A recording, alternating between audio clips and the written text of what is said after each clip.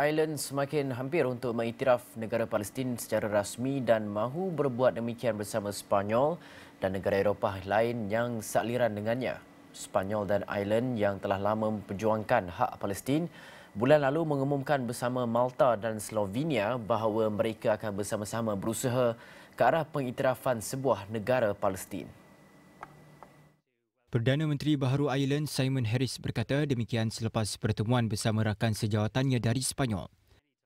The people of Palestine have long sought the dignity of their own country and sovereignty, a home that, like Ireland and Spain, can take its place amongst the nations of the earth. When we move forward, we would like to do so with as many others as possible to lend weight to the decision and to send the strongest message. The people of Israel deserve a secure and peaceful future. So do the people of Palestine. Equal sovereignty, equal respect in a region where people of all faiths and all traditions live together in peace. Kenyataan itu menyusul perkembangan di mana peningkatan angka kematian di Gaza akibat serangan Israel untuk menumpaskan Hamas semakin membimbangkan.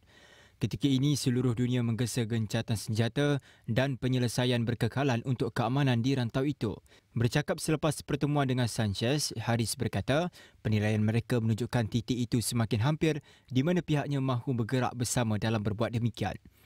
Israel telah memberitahu 4 negara Kesatuan Eropah EU yang komited untuk bergerak ke arah pengiktirafan Palestin bahawa inisiatif mereka akan menjadi hadiah untuk keganasan yang akan mengurangkan peluang penyelesaian yang dirundingkan.